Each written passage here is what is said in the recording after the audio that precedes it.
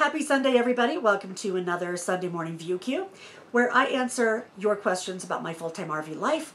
And I'm in a good mood today because today I'm going to answer a bunch of questions that came up on Wednesday's video where I got clipped by a semi in the Cabela's parking lot. You guys asked me about police reports and deductibles and cameras and putting your slides out. I'll answer all that stuff today. And there were also some great questions from the last View Q, like, how do nomads complete the census? How do they vote? How do you find good roads in national forest land? So I'm going to address all of that and more.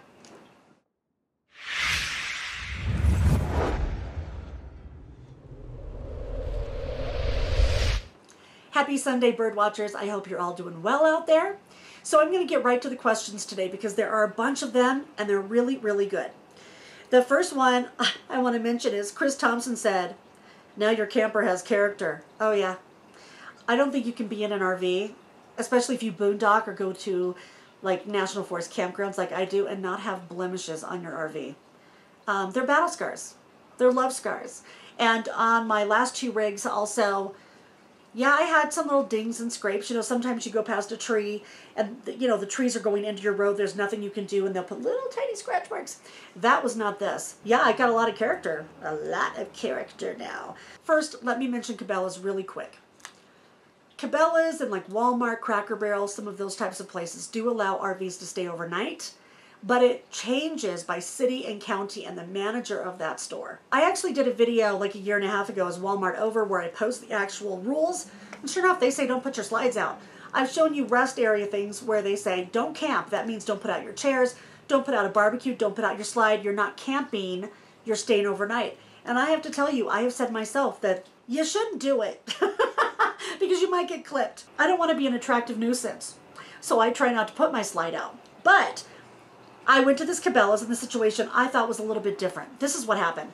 I don't like to go to cities and just stay in a parking lot to stay in a parking lot. I always do it for a logistical purpose. Like when I go to Phoenix, it's to have work done or something like that. Well, in this case, I had to go pick my mom up from the airport, and then we were going to go boondock because she's never done that in the desert, which we did. It was great. And then take her back to Phoenix. Her flight left early in the morning and got in late at night. So we were going to stay at a casino that I usually stay in there, which is great. You go in and register. You can stay for a couple days. And my dumb butt didn't call first. So I pull up. Security guard said, we're under renovation, but go to the Cabela's around the corner. They allow overnight parking. Well, I knew where the Cabela's was because I'd shopped there, but I called just in case because every place is different. And sure enough, this Cabela's was a little weird. Sometimes Cabela's have their own campgrounds and dump stations and horse stalls and all kinds of stuff, right? Depending on where they are. This one does not own their lot. So I called and the lady said, yes, we have an RV parking lot. The city of Glendale owns our parking lot and they allow you to stay for one day. After that, you can be ticketed, but we don't provide security. So let me get to a question that many of you asked. Road Carver said, I heard RV etiquette in overnight parking spots says you should never put out your slides. Has anyone seen this online?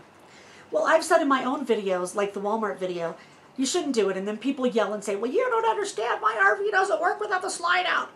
I do understand. That's why all three of the rigs I've had, you can get to all your stuff with the slides in. My rig, I can get to the bedroom. I can get to the bathroom. I just can't get to the kitchen.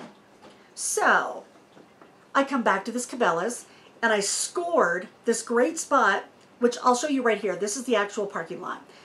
I scored a spot up near the exit that actually on the right-hand side had a storage container that was on blocks, so not moving. So on the right-hand side, the non-damaged side, I shimmied up close to that. And then on the other side, there was actually an empty space. I kept my slide in, but then another couple came in a trailer, who were arguing, by the way, like all day. In the morning, I got up. I wanted to sit in my chair and have a cup of coffee and wait for rush hour to die down before I went to my boondocking spot. I think there's a container right here. The couple was still right there. So I put out the slides enough to get in my chair and make a cup of coffee. Didn't really think it was that big of a deal. Didn't think it was that big of a risk because I thought I was between two stationary places. My slide was not in traffic. My slide was not out on a turn where I thought anybody would ever get close to it. But they did. What happened was I was sitting here These blinds were closed where the couple was. This blind was open.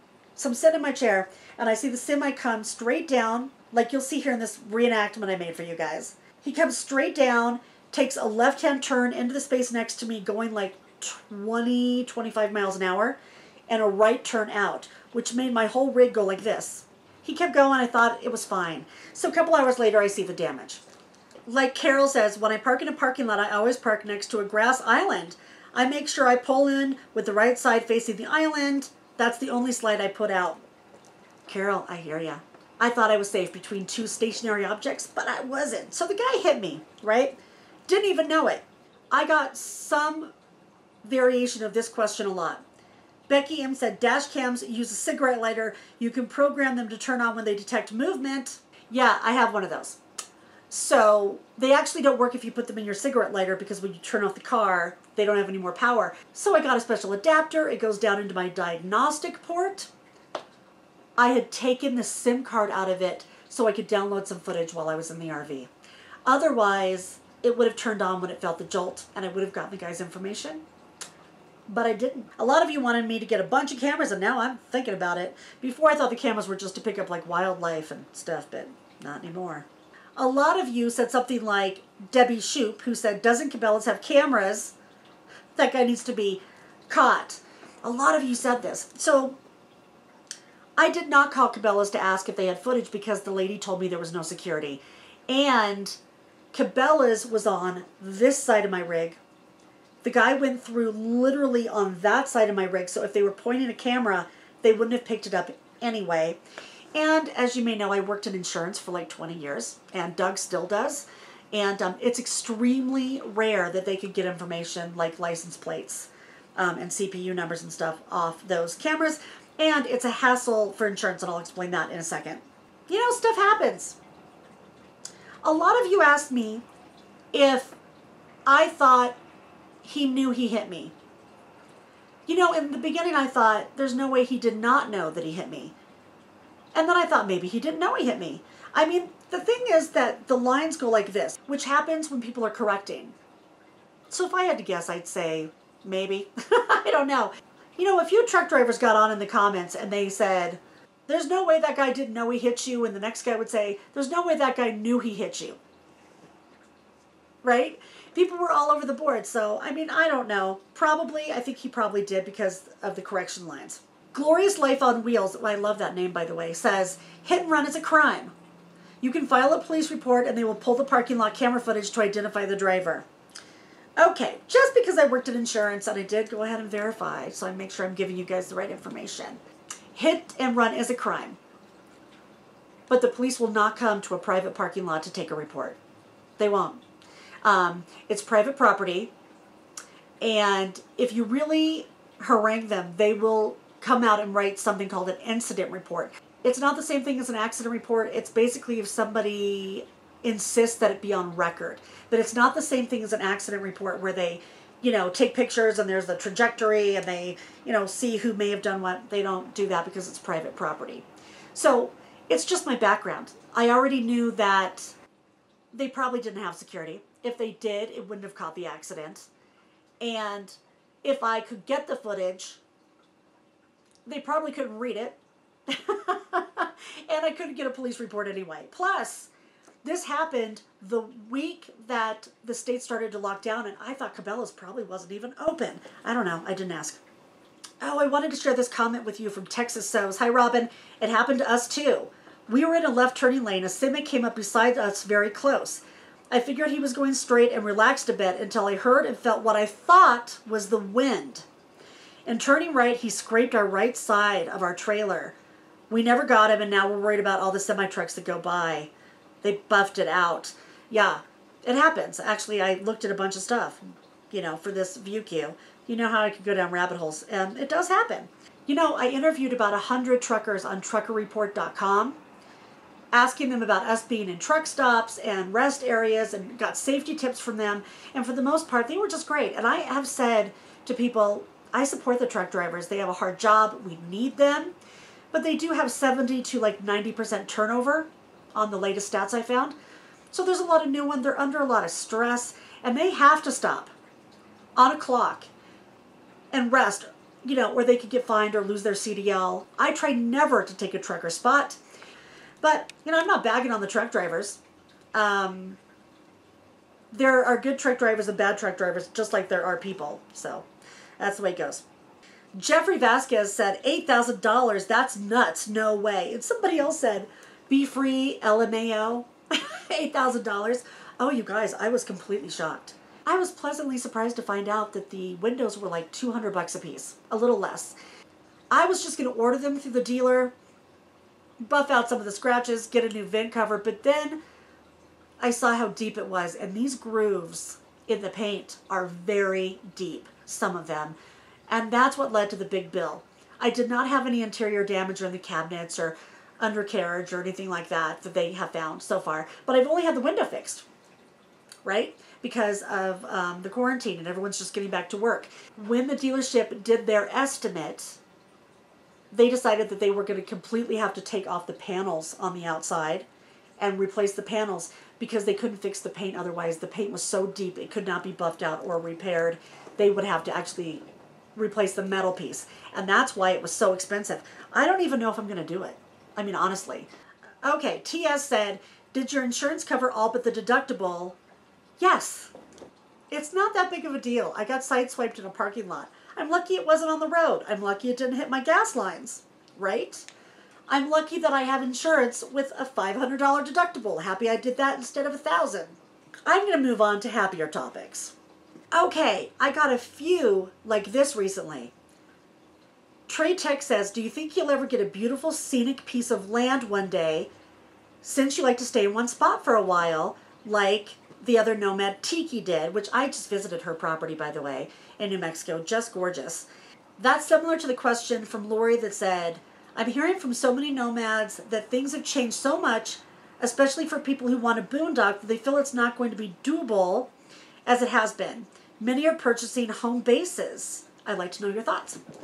Okay, couple things.